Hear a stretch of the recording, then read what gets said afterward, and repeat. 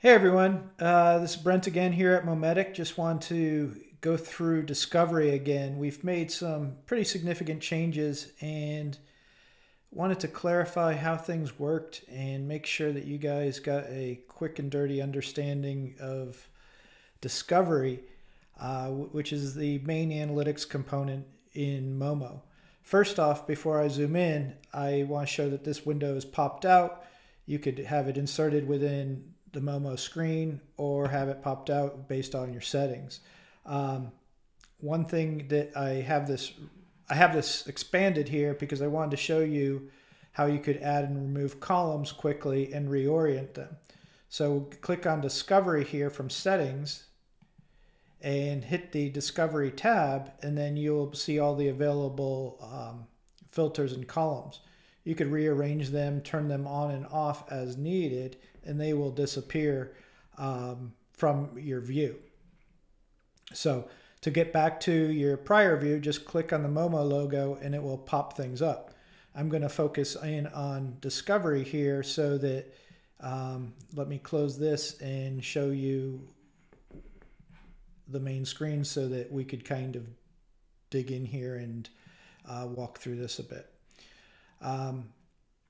What we have here is the different column headings here that let you pick from your filtered selections, whether you want to select just particular sectors or all.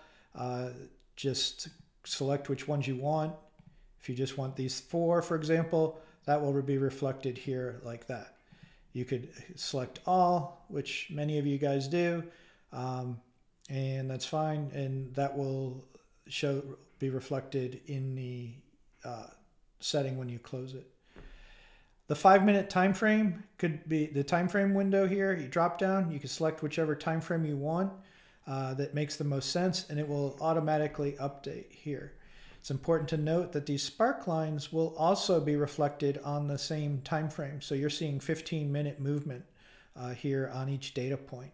So that's fairly unique to our platform. I don't know of anything else that does that. It kind of helps let you get a feel for the move of the day and what's relevant based off of your particular time frame. Moving over here, you will see the filters.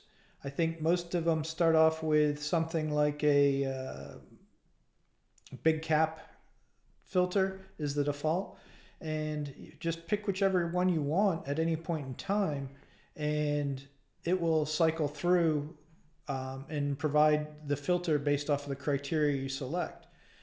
One thing that I was surprised that many of you guys didn't realize is you could actually click on these columns and sort either ascending or descending. Obviously, many of you guys are going to be choosing last percentage, and you'll be able to see those that have the biggest gain for the day based off of your particular criteria.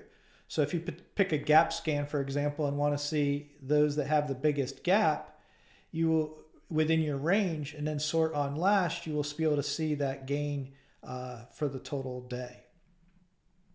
Additionally, whenever you select any of these functions, columns rather, you will be seeing your short ratios within the context of the scan settings that you have. So that's pretty unique in our platform.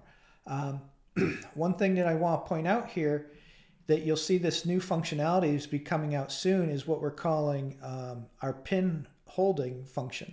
When you have things like 5 minutes and 1 minute scans, you're going to be seeing a lot of data changing from time to time, and they jump around. And so what we're actually providing here is the ability to hold them with the pin hold function. And you could change that time period from 2 minutes to, I think, 1 second or something, 5 seconds. And this will be coming out here soon to help, keep your results that might be jumping up and down on the shorter time frames. When there's no filter for as a reference, though, the pin hold, it will not be relevant because it doesn't make sense to have it there. Let's see if anything else is popping up right now. Some of these filters based off of your time frames are not going to be showing things, but here's the pin hold again. We'll just move that up just to keep this item here for the time being. Going through these columns, we've got Sparkline Trend. This is MOMO Trend. It gives you a really hard, solid way to identify your buy-sell points based off of your particular time frame. Volume, you could click on many of these columns and see the volume as it relates to the time frame. So this is in 15-minute increments, and you can get a feel for whether the volume is rising or not. There's really no momentum at this time frame. Unusual volume's huge. Halt, you could see the limit up, limit down values. Money flow is another value you could click. And this is actually, in many ways, more relevant than volume, in that it's actually showing the VWAP price times the volume, so you could get a context of all stocks together regardless of price based off of the particular interest. We have halts, gaps, and I guess trades is another one I wanted to bring up, as this is relatively unique to MOMO, as you could actually capture the number of trades that are being shown for the particular time frame. I'm going to move out of this filter because it's not necessarily showing anything right now. Let's go news breakout. That one's pretty good. Obviously, we've got like NVIDIA with earnings coming up, MicroStrategy, Marathon. Another thing is when you have a smaller window, it's important to note that you could scroll left to right. Many of you guys, I think, have missed that, and that there's a lot of additional columns here over on the right-hand side. Sorting by trades is a real easy way to see the stocks that have a lot of action, and then within the context of your particular scan. Favorites will highlight stocks that are actually in your favorites list and as a quote. So that's going to be useful for being able to provide that association for you if you have a comprehensive favorites list. Let's go in and edit a filter here. News breakout is really just showing, just as you could see, has news been shown within 6 hours, and does unusual volume, is it have a minimum of at least 25%. And that's about it for just showing this news breakout type filter. You could change that to hours, to minutes, to days as you wish, and that will be updated on the fly. If you want to do something like, let's change the time frame, the change of price and time frame to 5%. Let's do 3%, make sure we get some results, and then hit update. It will save it. Additionally, you could color code any of these to any of these colors that you want, just for easy reference, and this will actually change up here in Discovery. When you update it, you will get the resultant list of those within a 3% change at that point in time. And you can see there's a lot of action on these right now because the limit up, limit down values are showing. VWAP distance is actually showing the price of the current price relative to VWAP. So you can see these are very extended. This is useful for trying to identify short opportunities or mean reversion back into the VWAP price. And then squeeze. I should probably go into squeeze and give a little bit of detail into that so you could kind of understand how that works, because it's fairly unique. So let's go back into news breakout and add squeeze. It's not applicable for all trades. We actually suggest it for something maybe greater than 2 hours to 1 day or even 1 week, depending on what you're looking for. But just for example, I'll add this column. So squeeze, as an example, is a indicator that shows consolidation and then the eventual breakout. So if we want to capture those items in a squeeze for a period of time based off of your set time frame, so for example 4 hours or 1 day, you can have this will be indicative of those number of bars. Now, if you want to say, I want to know all things that have are in consolidation and also breaking out through the squeeze parameters, I could do click now, and that will also show those things that are in that movement.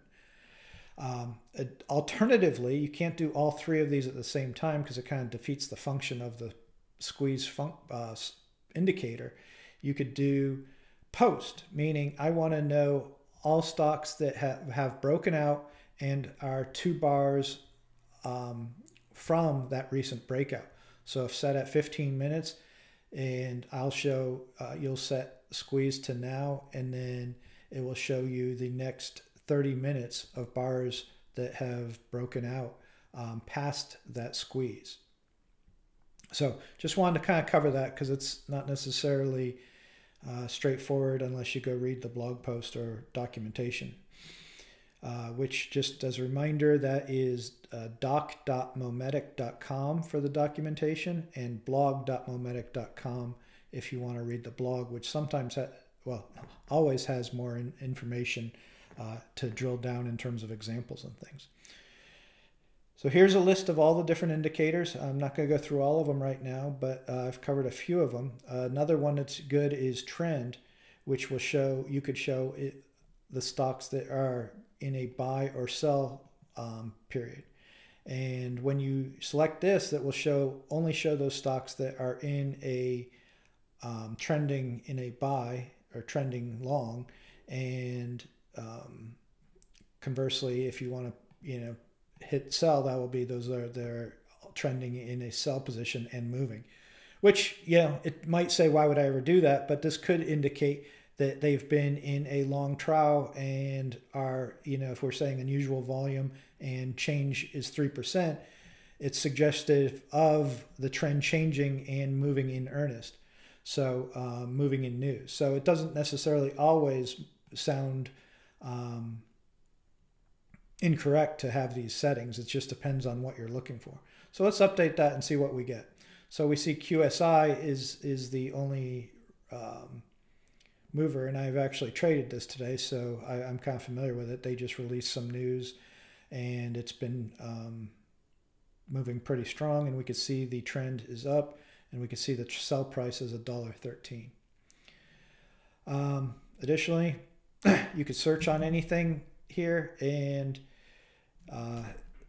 it'll bring it up, but be sure to clear your filters because you're not going to get any results unless you clear your filters or the stock actually happens to meet the criteria of your filters.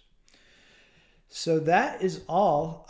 Hope that was useful. There's a lot to digest here, but just take your time, and we're happy to help. Please email hello@mometic.com. We have a few different chat channels, and always happy to make sure we can get you guys straight and set up with the scans you want. Thank you.